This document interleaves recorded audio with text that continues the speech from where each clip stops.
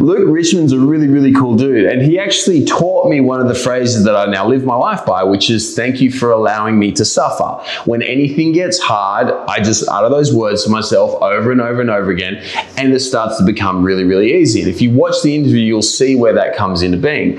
He's a really, really smart guy. He's an adventurer. He's traveled all over the world. He's written books. He's just a really, really awesome dude. If you're someone who wants to be able to push through more pain, push through more adversity, and wants to dominate every single aspect of their life, you should definitely watch this, because you'll be able to pick up a heap from Luke, just as I did.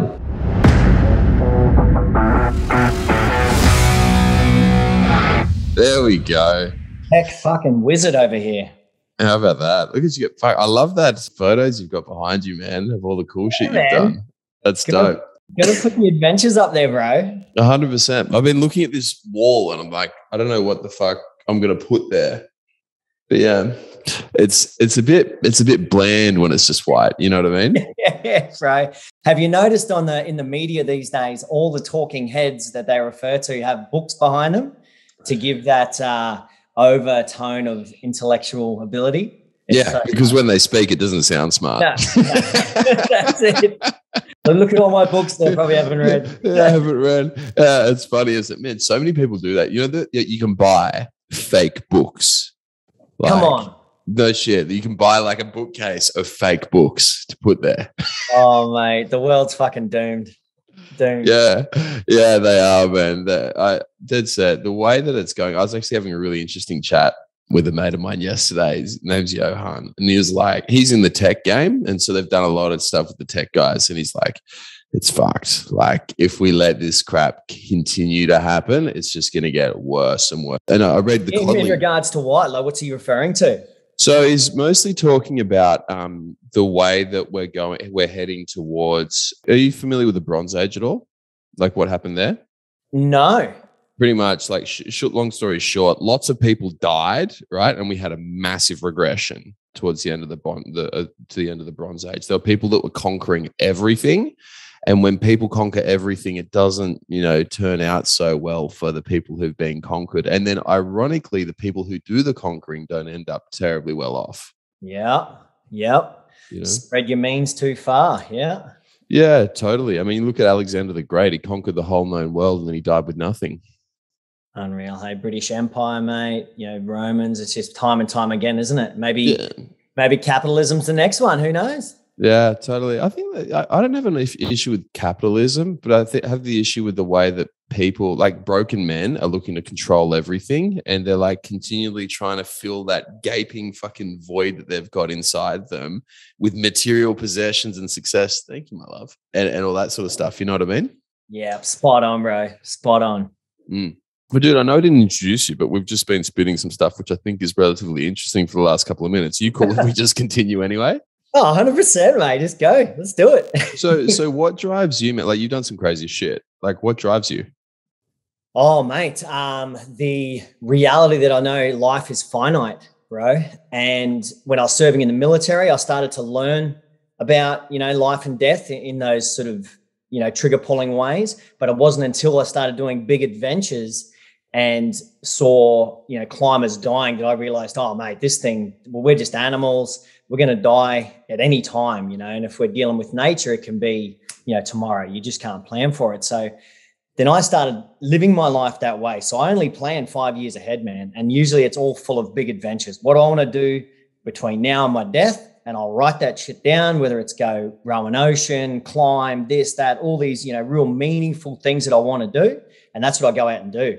Because so you literally plan to die in 5 years, as if you're going to die within the next 5 years.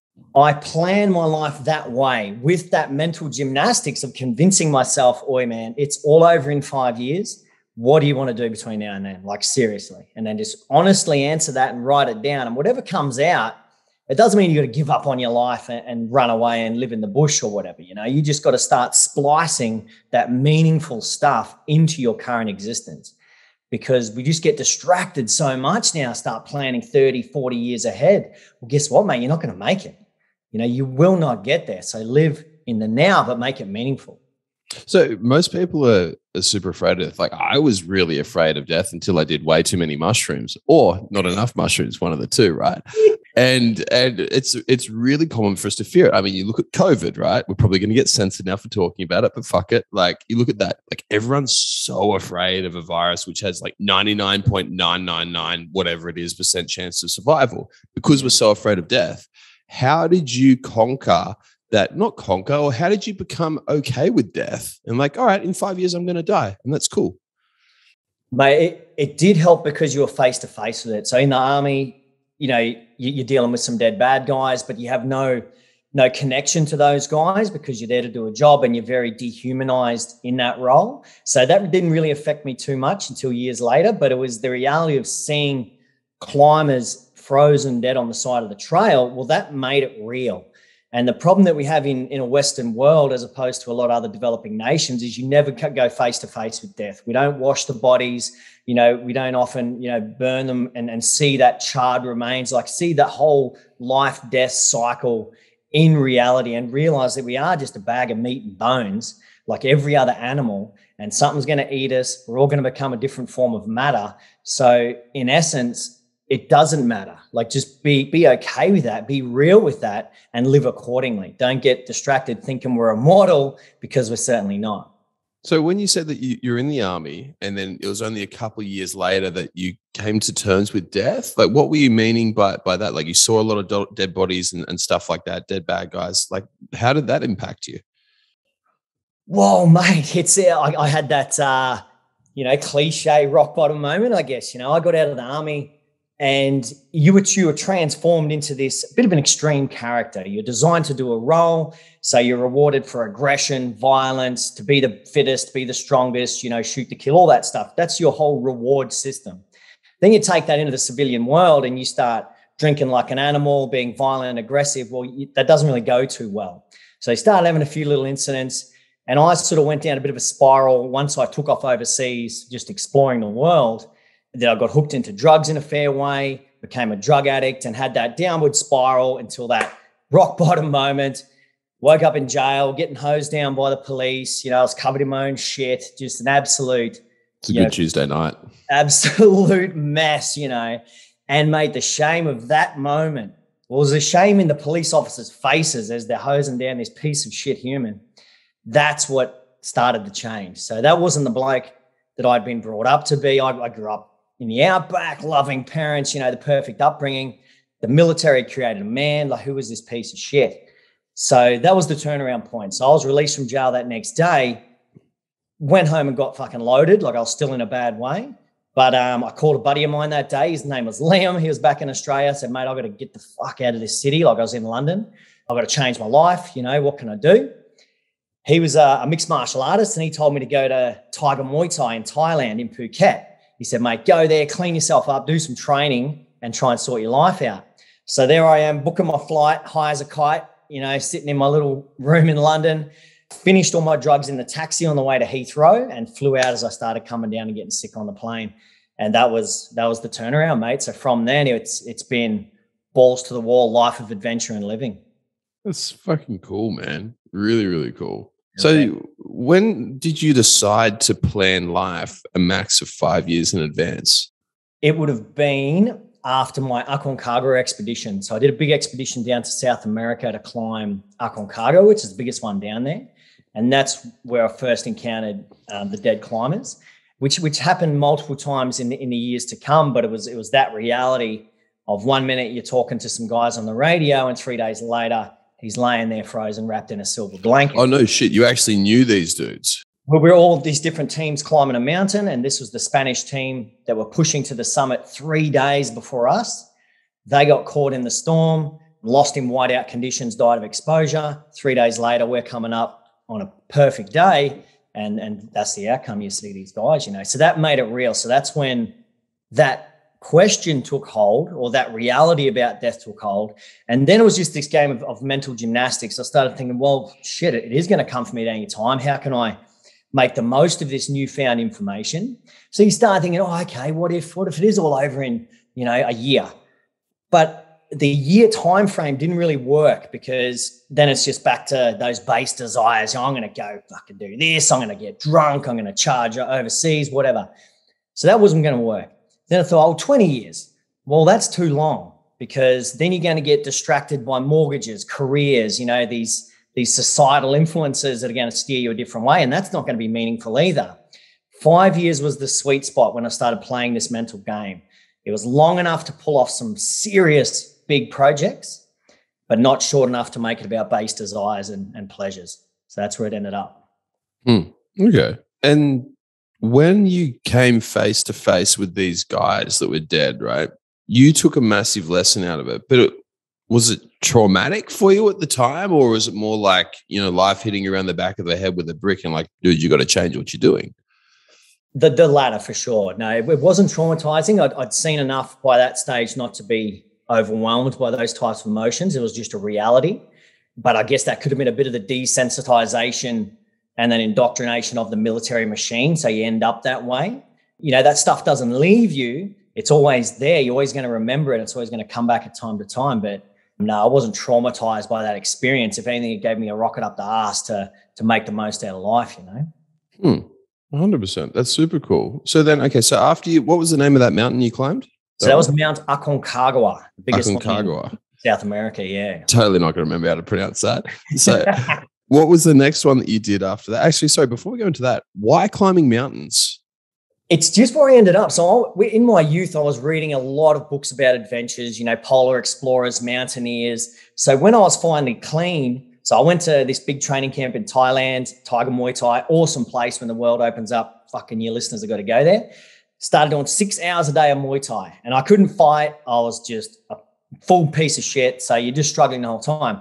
At the end of a month, you're chemically clean. All that stuff's out of your system, the drink, the drugs, and all the rest of it. But it wasn't until after the second month that everything was out, and your dreams and aspirations and goals and all that stuff from your youth comes alive again. You actually start becoming a human again.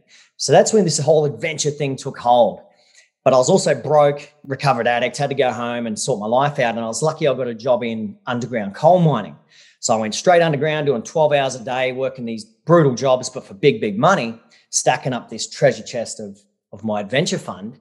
And I was sitting in the mess, just trying to figure out what adventure I want to do when I finally get enough money. And I was just Googling away, and I found a list of the 7 summits, the biggest mountain on every continent. And I thought, right, that's it. That's good to go. And I'm not going to take 10 years to do it. I'm going to do it all next year. And the first on the list was Aconcagua, but I had no bloody experience, no idea what I was doing. So I just bought every piece of equipment on that website and flew down to South America and joined a team going to climb. So that was number one. So that was it. You were literally sitting in a mess hall. You're like, fuck it, I'm going to do the top. Yeah, that's it. So that was number one. And the second was Denali up in Alaska. And that's one of my favorite ever expeditions, because it is Alaska. It's that final frontier of adventure. So many incredible adventure stories come out of that place. But the expedition itself had everything I'd read about. On Aconcagua, it's very much just a high altitude stop. Whereas on Denali, this thing's snow, ice, minus 20, 30s. You're crossing crevasses, you're dragging sleds, wearing snowshoes. You're doing all these different portages up and down the mountain. Like, this was the real deal expedition. So that was amazing to have my second one be that one. And what was cooler about that one, like dragging your sleds and going through all that? Like, what does that give you? Well, it's just so many new experiences. So Aconcagua, it was super high, like higher than Denali, and hard and challenging and all the rest of it. But, there was no avalanche danger. There was no crevasses. There was no ice climbing, snow climbing, that sort of thing. But it was all a new experience because it was so high. So you had to deal with altitude. Then you get to Denali, and every single day felt like a new experience. I was learning something. I was adapting to these new environments and all that. And people were dropping away. So we had a team, because I was joining commercially guided expeditions in the beginning. We had a team of 10 people at start, but people are falling away due to the challenges of climbing this mountain. And as sad as that was, because we're all a team, it was also energizing, because as every person fall away, you're still going. Well, that's a powerful thing. It's like, no, I've got this. Let's keep going. And I was fortunate on that one as well to make it to the summit after that third week. We had a decent summit day. about minus 40 plus on top, freezing, but we got there. And it was epic. And we did it was almost a 24-hour straight push from Camp 3 all the way back down to where the little plane was going to pick us up on the glacier, because we had a big storm front coming in. And we thought, right, we can get there and get this plane, or we got to hang back and it might be stuck in the mountains for a week or two. So for a 24-hour endurance push all the way off through 24 hours straight. Camp 3 to the base. What was that like? Brutal. Like, you find these energy stores and motivation in yourself that you've never found. Well, I touched on it in the military, because to get into the infantry, you had to have that stuff. They break you to pieces and you had to find that new source. But I hadn't touched it in years and years and years. So that was awesome.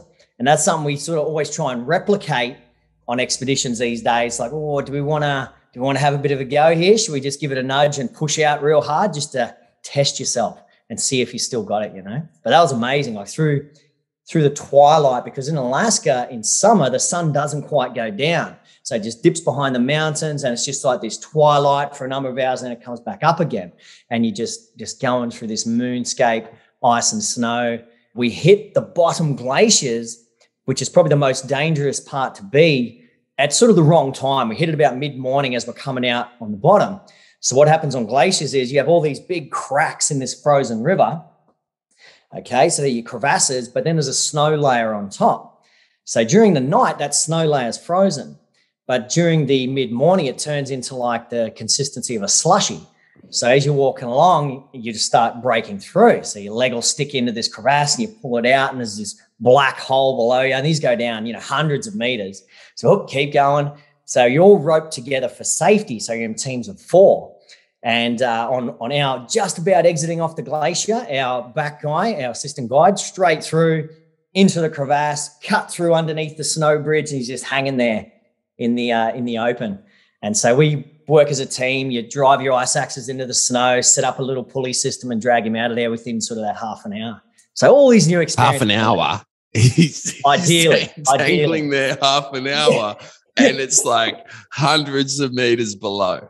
Well, he was lucky. He was only probably 15 meters down before the rope comes tight and hangs there in the abyss, but there's nothing below him. But also you have to get him out quick, because even though it might be, 5 or 10 degrees above the snow with the sun, down below it's minus 20, 30, and he hasn't got his down gear on, down suits and stuff. So he's just hanging there. You got to get him out before he freezes. Yeah, right. Okay, so on a good day, it's 30 minutes. He's swinging there. Yeah. On a bad day, how long does it take? Oh, mate, depends on the setup, depends on the experience of the team. If it's just 2 of yous, it can be a lot longer. So he might be trying to get his down gear out of his bag while he's down there. He might be banging in an ice screw onto the wall for safety, all sorts of things. So it just depends. And if you're how long till you die, like down there? Mate, depends on the person, hey. Hypothermia can set in really, really quick. But there's been stories of, guys overnighting on Everest above 8,000 for 24 hours and surviving, losing all their fingers and toes, nose and ears, but surviving. Like the human spirit, you can't quantify in, you die in 2 hours, because some people won't. It depends on your will to live. Yeah, it's super interesting that it's like you've got this little voice that ticks in, when you're when you're training, right? And you're about to pass out, how you have that split second decision is like, do I pass out now or not? That one?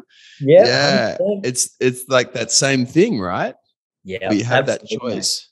And all that is meaning. Is there enough going on in my life for me to survive?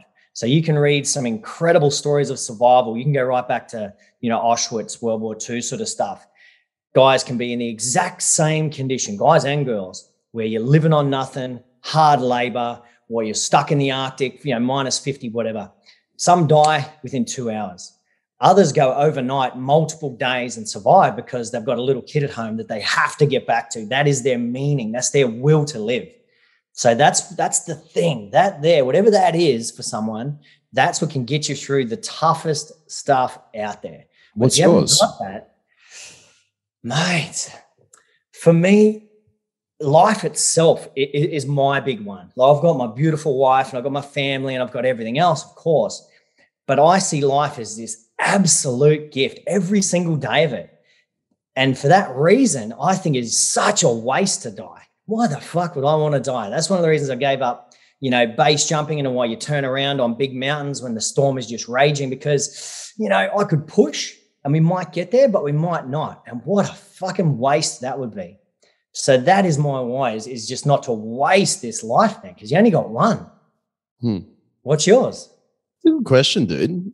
When I'm lifting and I'm going into that place, mine is solely like, fuck it, like just do it. Just like, it's a weird sense of enjoyment. Like when I was bodybuilding, right? Like I'd be starving. I'd be fucking tired. I'd be sore. I used to dislocate, like I don't have the best joints. So I used to dislocate my knee, like most sessions when I'd squat. So I'd like pop my my fibula out, just come out a little bit.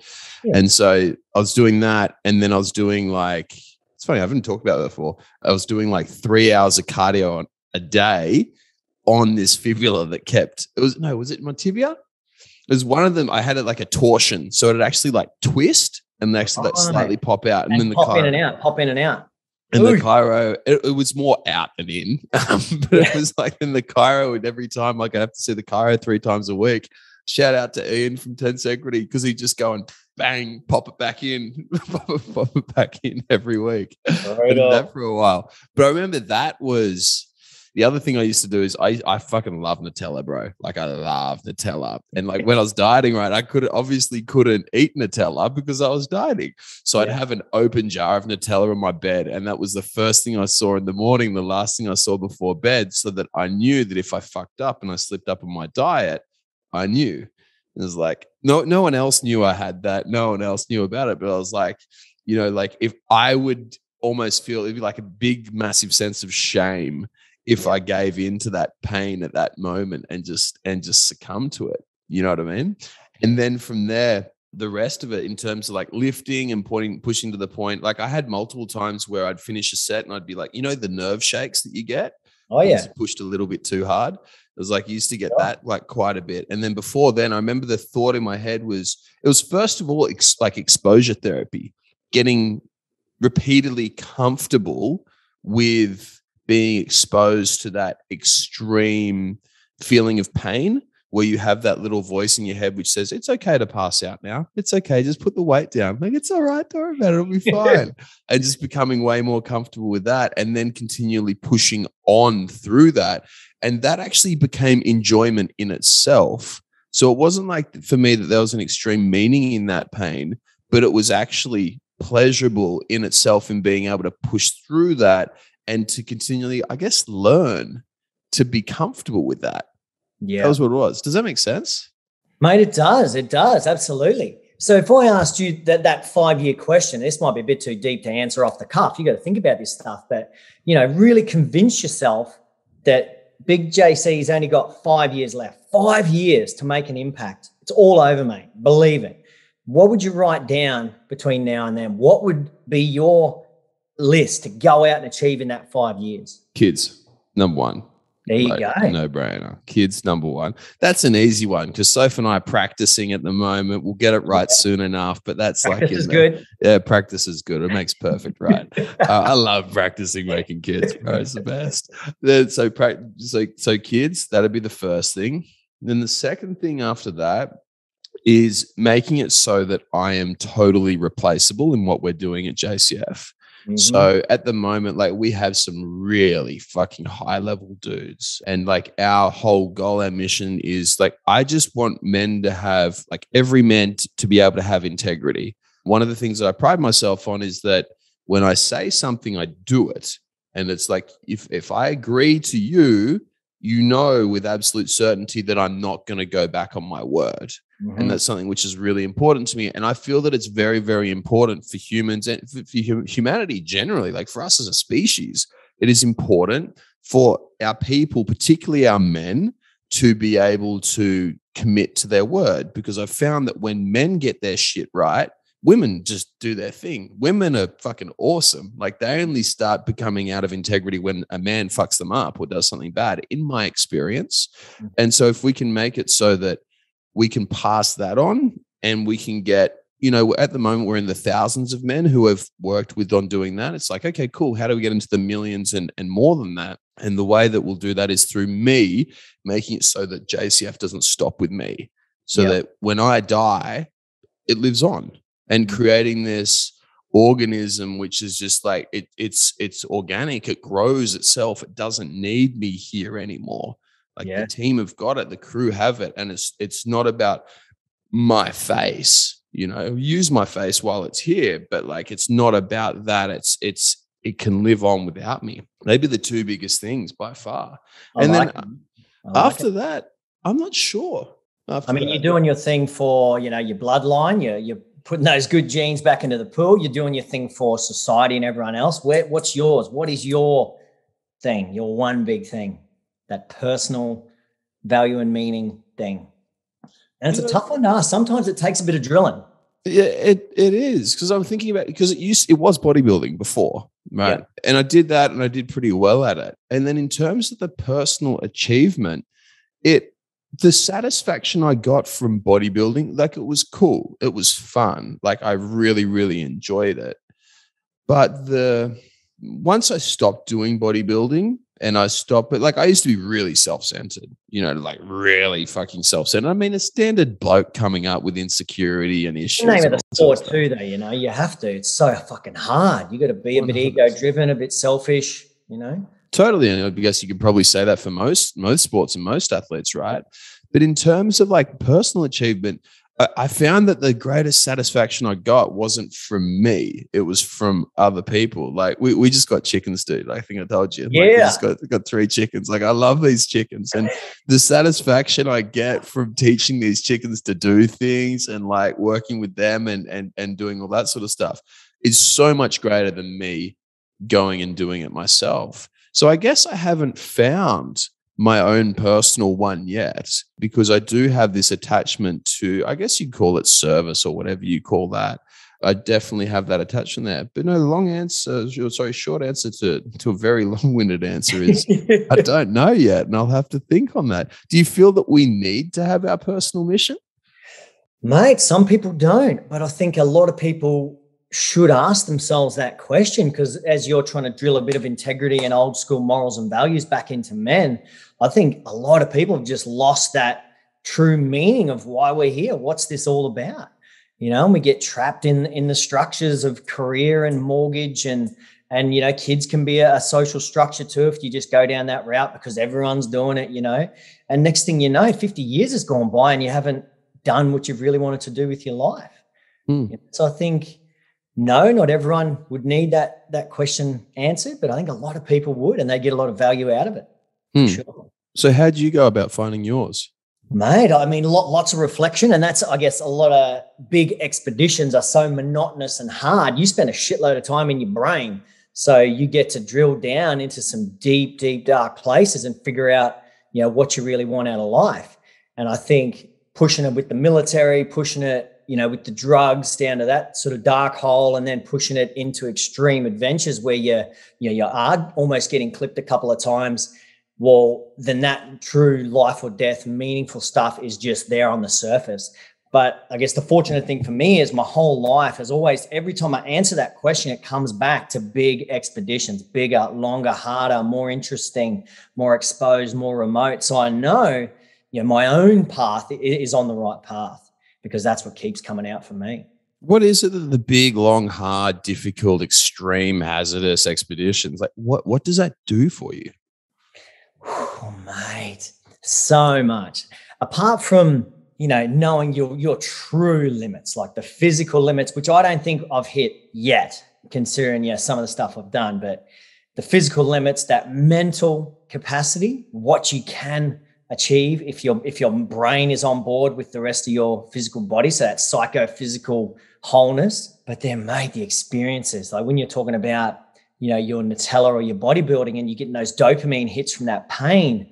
Well, mate, when you're jumping off a cliff, plummeting towards the earth, and you save your own life with a parachute, or, when you summit that mountain after a month of just punishment, the dopamine hit and the adrenaline, that whole cascade of hormones is just like an addiction. It's just another extreme addiction. And that in itself keeps me coming back for more. But then, as you're saying about leaving a legacy and taking JC out of the equation. So you're thinking flow on. Well, mine's always been about telling the stories as well. So I do these, big expeditions, learn some lessons, then you go and share it. You talk to people, you write your stories down, you get those stories out there because you want people to learn these valuable lessons because 99.9% of people won't be going to throw themselves off a cliff or a building or climb a mountain, but they can still get some value out of the risks that I'm taking. What lessons do you normally teach on? Or what do people learn from you?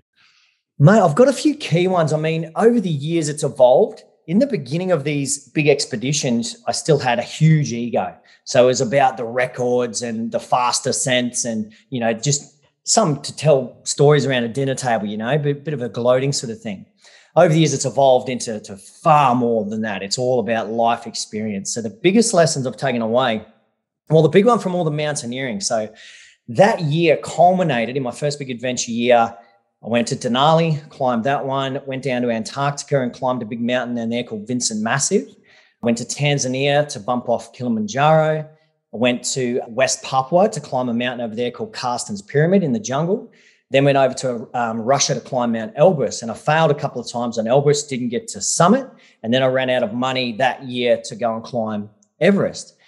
So I wrote the whole year off as a failure because I hadn't achieved my big objective. I was still ego driven and my thing was that list of 7 mountains. So it was a big failure. But looking back, all the experiences I'd had, all of the skills I'd accrued were incredible. But that biggest lesson from that year was about confronting death. As we've just discussed, that 5-year question, seeing all those guys dying along the way. Well, that's where I finally, even after the military, confronted death for the first time, asked myself that 5-year question and then go about living it. So that's one of my big lessons, when I do my talks. After that, I go into, ocean rowing and that's probably the most suffering I've ever endured on expeditions. Ocean rowing is a particular type of sport. It takes everything you've got to try and get across these oceans. And on my crossing of the Atlantic with our team, the Road to Rio team, that broke me down to a point where I thought, no, I can't do this. And I hadn't been to that point, since infantry school where you ask yourself that question. And I had to come up with some way to get over all that pain and suffering because we were doing 2 hours of rowing, 2 hours of rest, 24 hours a day, just going for it. Sleep deprivation, battling the seas, getting punished. And I come up with this little mantra that I'm laying in my tiny little, like it's a cab, but it's like a cell that you seal the door and it's like airtight and watertight. That's your only bit of safety on this rowboat. So I'm in there and I come up with this little mantra because I was really struggling. And I actually used masking tape on the top of the roof of the little cab and wrote it there. So I'd read it every 90 minutes when I'd wake up. And it was, be grateful. You deserve this. Thank you for allowing me to suffer. And so that thank you for allowing me to suffer was the big lesson I took out of ocean rowing. Because when I started to think about, hold on, dickhead, like you're out here having a crack at a world record. You've got the physical and mental ability to do it. There is millions of people out there that would trade spots with you in a second. So just try and be grateful for this suffering, this disgusting, hard rubbish that you're going through every couple of hours. Be grateful for it because it's a privilege. And even though that's just a mental gymnastic type game, when I started to be grateful for these experiences, no matter how hard they were, the intensity of the pain, of that suffering got turned down just a little bit. Not enough to make it easy by a long way, but enough so you could get up time and time and time again and just go about it. So that was a big lesson I took away from that ocean rowing experience. And that's another one of the big ones I put out there. So it's almost like you, instead of focusing purely on the goal and getting there, it was going back into that moment and being totally present there with the pain. You have to, mate. I mean, this objective we set ourselves was 6,400 kilometers of rowing, right? And to have a crack at the world record, you couldn't touch land, you couldn't have a support boat, you had to be fully self-sustained. To even think about, what we thought was going to be 70 days of rowing in its entirety in the beginning, well, you just give up. I was like, no chance. So you had to cut it back. You had to cut it back into, we had like 5 different stages. And then you cut those stages down into all the different days. Then each day becomes 12 rowing shifts. And then those shifts become 6 day shifts, 6 night shifts. Then they become a 2-hour block. Then you cut it down to your 90 minutes of sleep. So you just focus on that okay, 90 minutes sleep time, prep my body. I'm wiping all the salt off me, you know, put the pseudo cream fucking everywhere, Vaseline all over you, have a feed, drink, down, 90 minutes. All right, next objective, get through this rowing shift, 2 hours, crawl out, go for it. Back, 90 minutes. So you're just taking these micro bites at this massive task that we'd set ourselves. And that's how you had to chew it up. It was just too hard. When you were sleeping only 90 minutes at a time, right? That's not the best for your recovery of the sleep, right? You get a little bit catabolic, I must say. a little bit. So did you start? So one of the things that happens when you don't get REM sleep, you don't get the dreaming phase of sleep, is when you're not sleeping, you don't get that. You end up dreaming through the day. Did you start to hallucinate at all through that? On the night shifts, for sure. The thing about the human system is it's so adaptable. So after those first few weeks where your body goes through all these transitions of seasickness and then just dealing with the pressure sores on your ass because you're sitting for that long and all the rest of it, those 90 minutes, you would fall asleep within 3 seconds. As soon as your head went down, bang, you're out. And you was a deep sleep. After 90 minutes, you wake up and it felt like in those initial seconds, you'd had 8 hours. But then your energy tank wasn't there. 2 hours later, you're like, oh, I need another 90 minutes, okay? So I think the deep sleep might have been there, but the hallucinations at night when there was no lights, you're out there in that sort of midnight to 2 a.m. shift, brutal, getting smashed with cold waves, you go into those dream states, but you learn to love that. It's almost like a runner's dream state where, 10Ks has gone past. Well, if I can get into that state and just go off a little bit hallucinating, a little bit dreamlike, down some rabbit holes in my mind, 2 hours goes. The worst shifts were that sort of midnight to 2, where every second felt like a fucking hour. And it was just torture, absolute torture. And then you're crawling back in some misery states and you got to be back at it 90 minutes later. So if you can tap into that dream state, that's ideal. Don't know if it's healthy or not. I'll have to ask you about that. Well, what is that dream state that you're referring to? Mate, it could just be imagination. The imagination you had as a kid that you sort of de-evolve from as you become an adult with all our anxieties and stresses. You don't imagine anything because you always got your bloody phone in your face anyway. Whereas when your phone's not there and you're just doing this monotonous endurance thing, sort of like your 3 hours of cardio, your brain just starts going. And if you can, and it's a growing thing. So in the early stage of an expedition, you might tap into it for 5 minutes. You go, oh, geez, I haven't had that in a while. But then you'll go into it for hours at a time. When we were doing our big expedition on a desert crossing where you're doing literally 12 hours of just walking through a desert a day, you'd go into it for multiple hours. And at the end of the day, you'd be talking to, oh, how's your day? Oh, real good. I was off doing this. I was planning this. I built a fucking house in my mind, all these little things. And so it becomes a bit of a tool to be able to handle that monotonous punishment hours after hours. So it's almost like lucid dreaming. I guess so, yeah. Imagination. It's just imagination, Kids running around the bush playing bloody army men and pirates and all that sort of stuff you haven't done since you're a little kid. That's all it is. You're tapping into that again.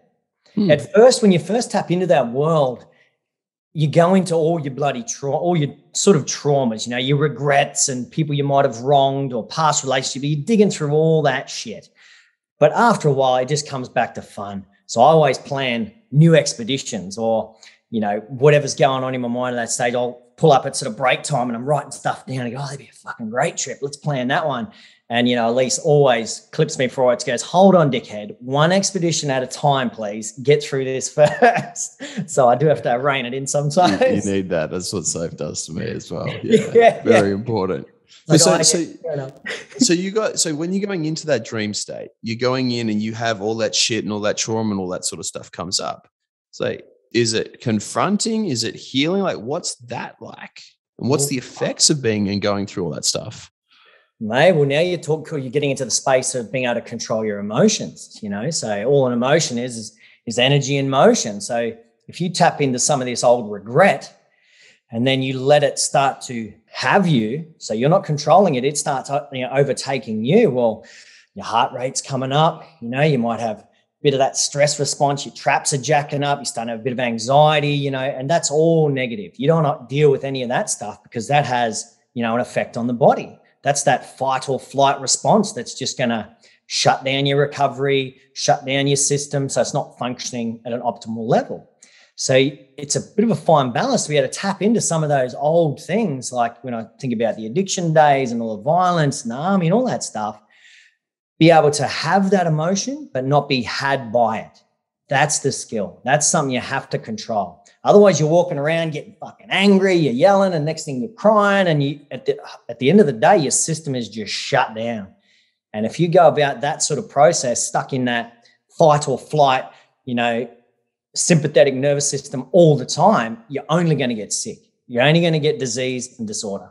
It can't be any other way. So when you're going through and you're looking at that trauma, is there any part of it which is actually healing, or is it more a part of you being able to accept and then move through it? It's not like you're doing CBT or some sort of psychology or psychiatry in yourself. Is it like that, or is it more like something else where you're just able to push it aside and not be affected by those emotions? Yeah, like you don't want to dig it up. You just acknowledge that it's there. Like my past is my past. Yeah. I can't change that. And to be honest, you never want to change your past. You don't want to go and dig it up and figure out reasons why and blame and all that sort of stuff, because it's created who I am. Good, bad, or indifferent, this is fucking me. And so you go back, you acknowledge that that's there, and you move on. And that's sort of the problem with some of the therapies that are out there today is we take people back, we dig it all up, so all those big emotions come back, and then they're just fucking frazzled. And so, well, guess what? You're frazzled because you dug up all that shit. It's the past. You deal with the system as it is now. What do we got? These are all the ingredients we've got, good, bad, or indifferent. Let's move forward. So that's what you always try and do. So even though I'm going down these dreamscapes and you might acknowledge all these things that have happened, I've dealt with all that. That's all gone. That's past. And, writing my books has been a big therapeutic process of that as well, because it's like once it's written down, done, I've told it truthfully, fuck everything, I'm done. That's it. Now we're only moving forward. I think that's the people should look at their lives that way. It's like, my past is my past, good, bad, or indifferent. This is who I am today. How am I going to move forward? I love that, man. And particularly about what you said around the mental health treatments that we have now. Like we obviously work with a lot of guys who have depression and anxiety, because most guys have depression and anxiety these days. And it's amazing how ineffective most psychology is. Because you're right. Like these dudes will come to us and they'll be like, yeah, I talked to my shrink today. I was like, oh, how you feel? Fucking crap. It's like terrible. Just gone and relived all that shit again. And it shows in their biomarkers, as you said, like their traps will get tight, their Oura ring data gets terrible, their sleep goes to shit, all that sort of stuff. Whereas if we live in the present, we live in now, and we don't look at that crap, it's so much like that in itself is like really healing. Like really, really cool. Absolutely. And the best thing that, you've discovered this whole mental health aspect through your bodybuilding, and I've been the same, where, okay, now you tell someone, okay, move on with your life. So, how do I do that? So, well, you sort of have to be able to train for these emotional bullets that are going to be fired at you from the environment time and time again. So how do you do that? So, take bodybuilding or any sort of strength conditioning program, for example. You start someone on something super lightweight, they're moving through that exercise and you see their traps jacking up, they're getting all anxious and stressed. Let's say, okay, hold on there, Barry, just calm all that down, mate. You're having a bit of a, fight or flight response, bit of a sympathetic type response. Just calm all that down and then we'll keep going. Well, now you've just made a critical change to how they've handled that emotion, how their perception of their environment has now changed. So first they were stressed and anxious, and now they're calm and composed. So now they walk out the gym and they're going around in life and they get hit with a little bit of stress. Well, you've given them a tool to be able to deal with that. Yeah, you've taught them how to control that. So they're not going to get all jacked up. They go, oh, okay, that's all, no worries. Water off a duck's back. We'll just keep cruising. So those life tools that you put in that practical way through training are so much more valuable than going back and just digging up the past and then telling people, now, whenever you have that experience, just sit there and be quiet and just think about it. Fuck that. That's not going to change anything. You can sit there for 10 years, be in the bush, and you're not going to develop the robust skills you need to take on the big bad world. You got to fucking train your body, train your mind, more importantly, because everything comes through the mind. All information's processed up here before it has that physical response. So when you're like rowing for 2 hours on, 90 minutes off, and so on for weeks on end, you'll get a little stress response right in there somewhere. So like, do you go with that stress response, or is your method to, this is simple, this is easy, this is fun, thank you for allowing me to suffer, like those sorts of things Like, is it that where you accept it and you say it's not actually that bad? Like, how do you do it? No, it's full acceptance. You hit it on the head. So it's all about acceptance. You have to shut off the rest of your life. So I'm not Luke Richmond, traveling the world, giving talks, this, that, and the other. I am a piece of equipment sitting in a boat and I'm going to row. This is my new life. So that's all I'm going to do. And when you lose 15 kilos of hard-earned muscle, when you get boils all over your backside and everything's getting infected and you got rashes everywhere, it's like, well, this is me now. I am an ocean rower. This is what I'm going to do until it's over. So you have to sort of fully consolidate, give up on everything else and just focus on the task at hand. When you do that and you stop stressing about, I've got to get through this because I've got to get home, or I've got to get to safety, or I've got to get my body back to the way it was. When you just be happy to be there, you're dealing with the suffering. This is who I am now. I'm a part of a machine. Let's go. Well, then you're not having those, emotional, turmoils through the body all the time. So you're not stressing, you're not anxious. Your body then adapts. The fastest way to adaptation is to be in that parasympathetic state, as you know. If you're always jacked up, stressed, and anxious, you can put in 10,000 hours of training, you're going to get so much result. If you're over here calm, composed, in a good state all the time, those 10,000 hours of training, you're going to have 10,000 hours of result. So now you're there rowing away. You are now in a state that's called soft assembly. So whatever information's coming in, your body's going to adapt. So because there's so much fucking physical tax coming in, not many calories, the body adapts by dumping muscle. So the first thing to go, any muscle that's not getting used. So we're doing pulling motions, your chest is gone.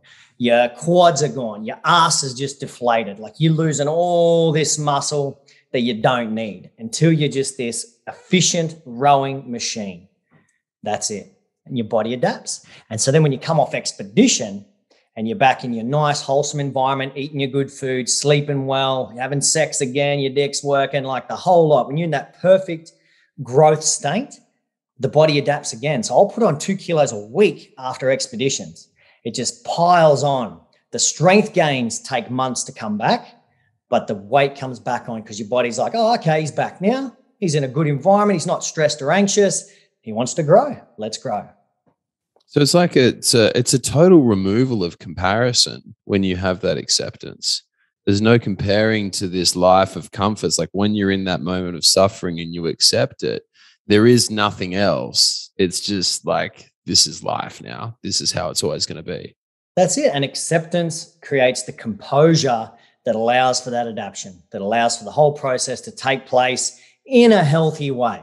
Losing that much weight and putting yourself through these tortures wouldn't be considered healthy in a lot of people's books, but it can be done in a healthy way, as opposed to the trauma of POW camps where they're thrown in situations where they don't want to be in, for one, stressed, fearing for your life, locales, the body just disintegrates and everything that goes along with it. So that's a totally different ballgame compared to putting yourself in an environment, staying composed, enjoying the process and dealing with it. Your body will adapt. Have you ever been in an uncomfortable situation? Obviously not a POW camp, but like have you ever been in an uncomfortable situation where you've had to apply, so not an uncomfortable, a situation which you didn't choose, where you've had to apply this acceptance? Yeah, well, mate, you're talking about loss of control. Control is everything, hey? So on that expedition to Papua, that expedition took a bit of a turn at the end because we'd climbed this peak and we'd come back down to the base camp. But to get to the mountain, we had to come through the jungles of West Papua. And we had to employ a whole bunch of locals to get there to carry all the expedition gear. So we ended up employing 19 different guys from all these different villages on the way. They brought their brothers and sisters and friends and dogs. And we had a huge entourage of people.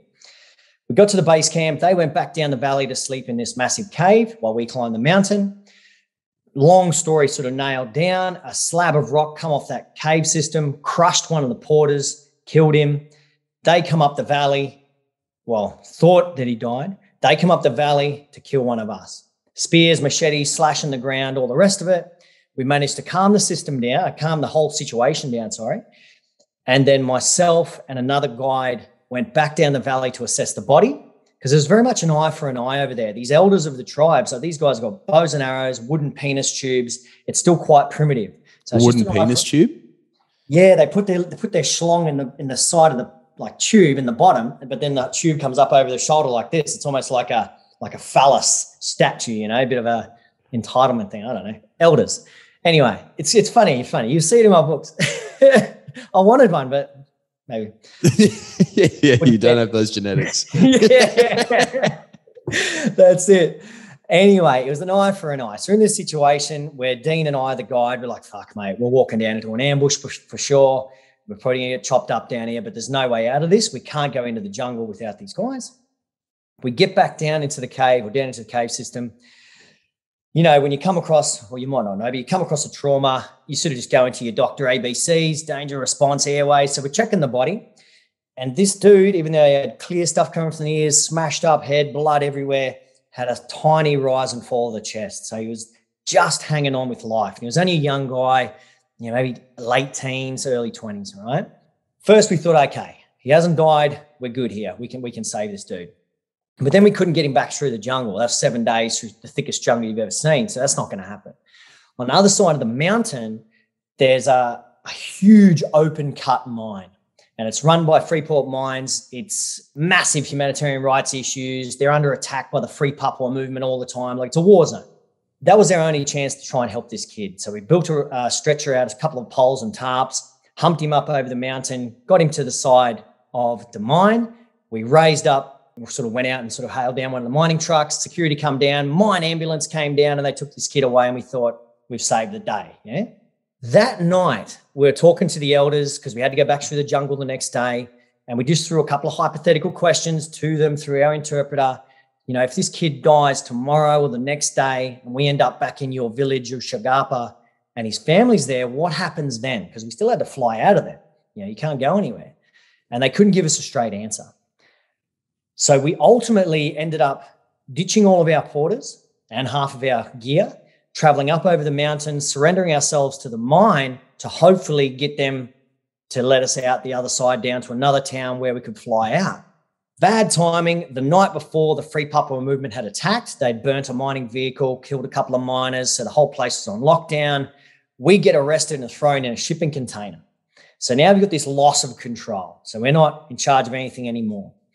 We ended up staying there for a full week, so like 7 days, until one of the mine managers, it's a bit of a long story, this one, but the short story is one of the mine managers comes down at 2 a.m. on the 7th day with all this mining gear, dresses us all up as miners, smuggles us out of this area to a waiting helicopter down to a waiting airliner that flew us out to Bali. How did that happen? How did he? A whole week of international pressure from the embassies and everyone else that knew we were in this situation, putting the pressure onto the mine management team, but they didn't have control over the security force because these guys were like an Indonesian special forces mob. And they were friendly enough. You know, I was chatting to them about rifles and all sorts of things.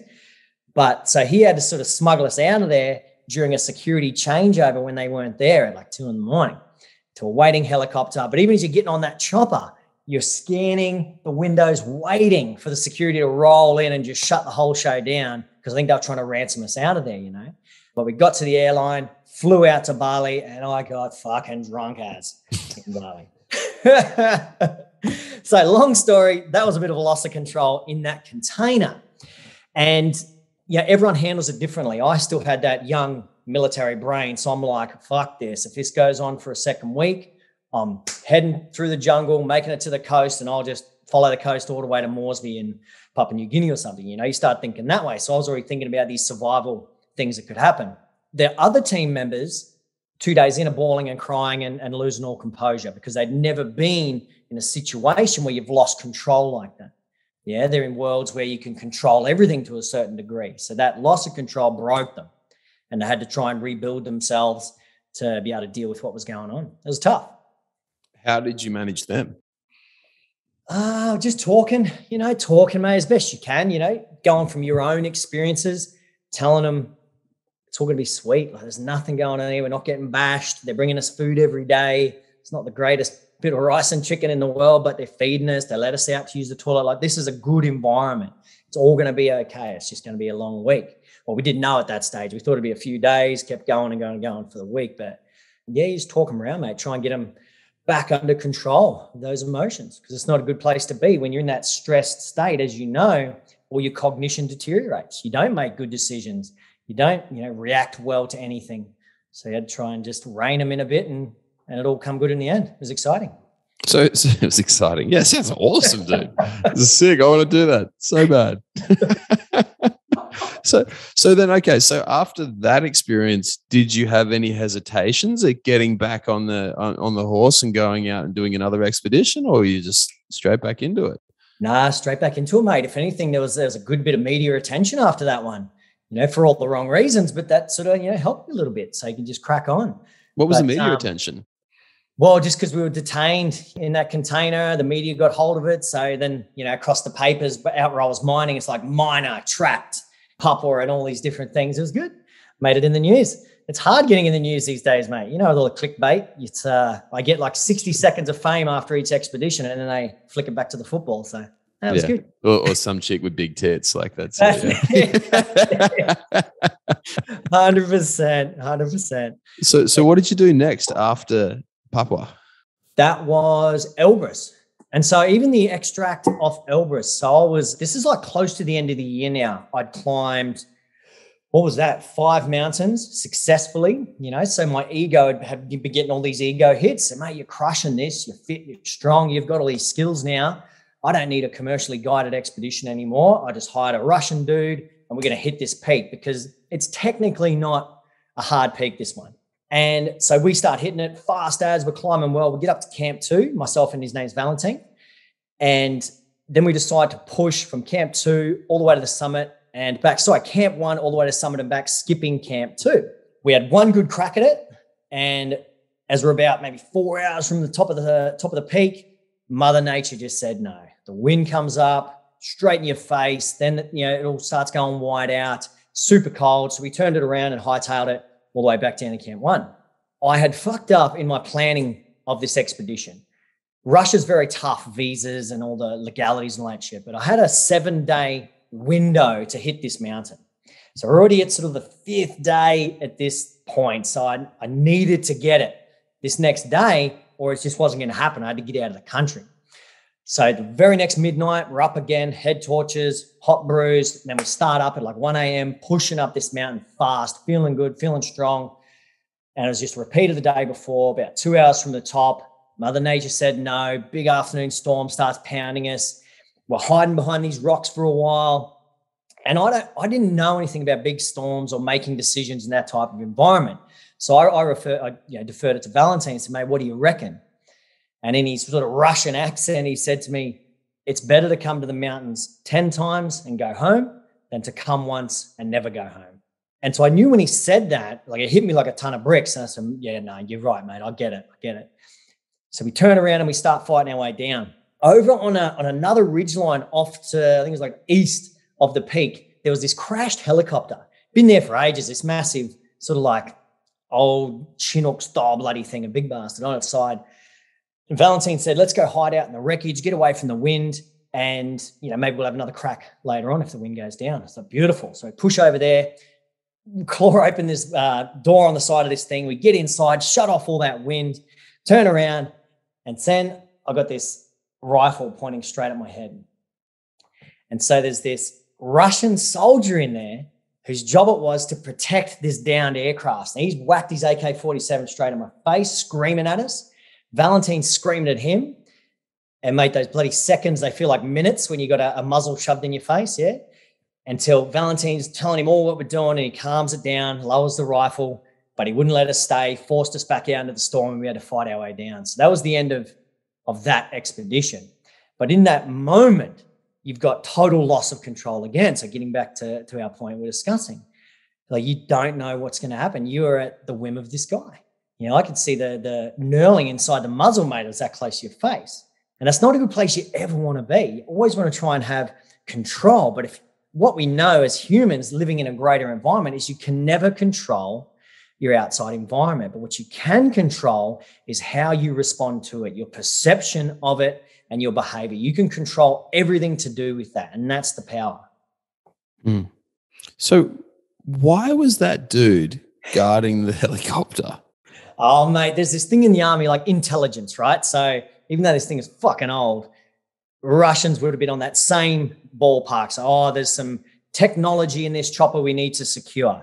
So what happens in war zones is if you can't stay with the broken vehicle, downed aircraft, whatever, while they frag the whole thing. They burn it, blow it up, whatever, because you don't want your enemies getting hold of any technology that's in that aircraft. So that's why he's there. It would have been the worst fucking posting ever. Sitting in that chopper on top of this mountain, freezing your ass off. Bloody hell. That's when you know you pissed someone off. Yeah. Like you fucked up, man. Yeah, you fucked up. Yeah. but so out of that, so the big thing for you is that always try and maintain control when you can, but if you can't, then you have to accept. For sure. Absolutely, mate. Accept it, but control your perception, control your response to any stress that's coming in from the environment. Doesn't matter what it is. It's a muzzle in the face, if it's traffic, if it's, your boss yelling at you, whatever it is, you can control your arousal and your composure in that situation so you don't lose control. So what's the next adventure for you? Oh, mate, what have we got? We've had a few micro ones since the COVID, crap's kicked off. We did a little kayak of the Murray. We cycled a couple of mountain bikes across Australia, just doing trails here and there. But I've bought myself, or actually donated, I got donated a surf boat from Forest Beach Surf Lifesaving Club, way up in North Queensland. So these surf boats, they're like, the 5-person big rowboats that go out and sea. Yeah, got one of them. So I'm dropping it off actually Monday. They're going to gut it out, put in 2 rowing seats. And we're going to build some outriggers off it, like the old Polynesian days. Solar outboard at the back with solar panel canopy. And the first trip we're going to do with it, apart from a few test runs around here in Tassie, is to go from Townsville around to Weipa, just coastal rowing, exploring rivers, fishing, shooting, doing all that good fun redneck stuff, and end up in Weipa. So that's the trip for Easter next year. That's the next big one. Why that? Mate, it's just got, it'll take me back to my youth. So I was in the army up there in Townsville, and I went to high school in Ingham. So I spent a lot of time in North Queensland fishing and running around like a little redneck. So I love all that stuff. So it'll take me back there. I'll get to show Elise all that. It'll also give us a bit of ocean rowing stuff, explore the reefs. It just has stuff I haven't done, and the thing with all of my expeditions, I'm never trying to do one thing. I don't just want to do mountaineering. That's the bread and butter. And I always go back to it every couple of years doing another peak. But I loved ocean rowing. I loved crossing deserts, dragging carts. I loved the base jumping stuff, the cycling, kayaking, like try everything. So this is just something we haven't done, and we'll see how it goes. And so speaking of your relationship, by the way, are you okay to talk about that? Yeah, of course. Yeah. So one of the big issues like most dudes have, like particularly in business, is you're working a lot, you're not often home, and then all that sort of stuff. And it's difficult to maintain a relationship. And then here's you, and you're like going away all around the world doing this stuff, which is highly likely to get you killed relative to an average, human, right? Yeah. So how do you guys manage that within your relationship? Well, mate, it had to evolve. So the first big trip after I first met Elise, we met in Sydney when we were running the gym there. So it was our second gym, running the gym. And as you know, running business, you're working your ring out 7 days a week. You got all that stress, and happiness was just at a minimum. So that puts pressure on the relationship anyway. But I knew Elise was the right one for me when, after about 18 months of the business, I said to her, look, I'm just not happy. And she asked me, well, when were you happy? What do you do that makes you happy? And so I was happy, real happy when I was training in Thailand, just, living the dream, climbing, doing all this stuff. And she goes, oh, let's go do that. I said, right, this girl, she's the one for me. We sold the business, sold every possession we had, and just pissed off to Thailand. Within 6 months of making that decision, we were gone. So I knew, okay, she's the one for me. 6 months later, I'm off rowing an ocean, going through all that, saga while she wasn't there. And that was tough, being apart. I'm giving her a sat phone call every 4 days, having a bit of a sook, or, she's trying to tell me what she's doing, but it was hard being apart. So from that moment, she decides, no, fuck that. You're not doing that anymore unless I'm coming. So she starts coming on all these big expeditions, and she's been with me on every one except one since then. And she loves the big adventure life. So we're lucky now that after, overnight success, 12 years down the line, you've done enough big adventures, you can get booked for speaking, you can sell enough books, you can make a bread and butter living from the adventure world. So we don't have to deal with, that stress of a normal job where you've lost a bit of control. You can dictate how you want to live every single day. Yeah. How do you make money out of books these days? Like, that's such a foreign concept to me. Like, how do you do that? Mate, I'm old school. So When you first get into the publishing world, my first book was traditionally published. So they do all the work. It goes in all the bookstores around the bloody world and you make fuck all. Like you make $1 a book. If it sells for $32.99 in the store, you get $1. So I realized pretty quickly that you can't live on that. I don't know many writers that ever could. Down here in Tasmania, there's a huge market. It's called Salamanca Market. So on Saturdays there, I sell my books. So when the second book came around, I self-published everything and I got the rights to my first book back. So I do all my own printing, control every aspect of production. Then I go on face-to-face sales every Saturday down here. And pre-COVID, you can make a lot of sales in a day. But then when I go into my speaking gigs, boom, there's another whole lot of sales. You've still got all your books online as well, but that's just trickling through. But to make that margin where you can make, $20 a book as opposed to 90 cents, that's what I do. I'm a face-to-face salesman. You have that real interaction. You're telling your stories. They buy you 2 books. Then they're sending you emails and they're off planning their own trips. So you make a good little bit of wedge. You have a great impact on someone's life. And it's just this awesome little scenario. That's super cool. So how do you self-publish? Like, how does that work? Mate, there's a few different processes you can go down depending on the quality of the publication you think you have, whether you just want to pump it out into that ebook market as a little add-on to your business, or whether you've written a quality book with a really good story that you want to get out there. Well, then you can employ the right people. So I went and sort of do your research on who the really good editors are, who the really good typesetters are, who the really good cover designers are, and the good printers. So there's this whole process, okay? That process might take you 6 to 9 months to bring to fruition from a rough draft. Now, for me, I can finish my rough draft, get it off to my editor for the first round of editing, and then all the way to the end. It might cost me to have the first 1,000 landed here about 14 grand. That is the top of the pops of self-publishing. That's spending the money on the real good people to have a really, really good quality product at the end of the day. Underneath that, there's a million different ways you can do it. Subpar editing, quick editing. You can just do rough typesetting, rough design, whatever. There's a lot of different ways, depending on people's budgets, to do the stuff. With the audiobook world, you can record your own, rough edit your own, and then send it off to a proper sound editor. So you can get those out on Audible and all that stuff as well. So there's lots of different ways you can do it. But as you know, mate, in this entrepreneurial world, you do the work. You got to put in the bloody hours. I was in that cupboard in my fucking room reading your own book into a speaker for probably 6 months. And it's hard. I don't know if you've ever read reading it into a speaker? Yeah. So when you say you're going to do your Audible, right? So you've got your book and you have to get it recorded. So you're reading it. So you're reading away, but you make so many mistakes when you read out loud. So every 5 seconds, you're making these loud noises on the audio so you can go back and edit later. You're reading and reading and reading, and you want it to sound really good. And I'm a pretty harsh critic, so I do repeat a few things. That process took forever. Sitting in there, you need silence in your cupboard, getting it done. But the outcome was really, really good. I'd say if there's, something produced by a top publisher right up here, I'd be maybe just below that in that middle tier, but definitely not rubbish. Like, it sounds good. The difference is you book a studio with a publisher, it's 10 grand. You do it in your cupboard with Audacity, it's $150, so you can do it that way as well. Gotcha. Yeah. So where can we find your books, man? Mate, on the website. So olocadventures.com, Oloc Adventures. And that's what it's all about. One life, one chance. So go there. You'll see all the blogs, all the pictures from the past expeditions, and my 2 books up there for sale as well, mate.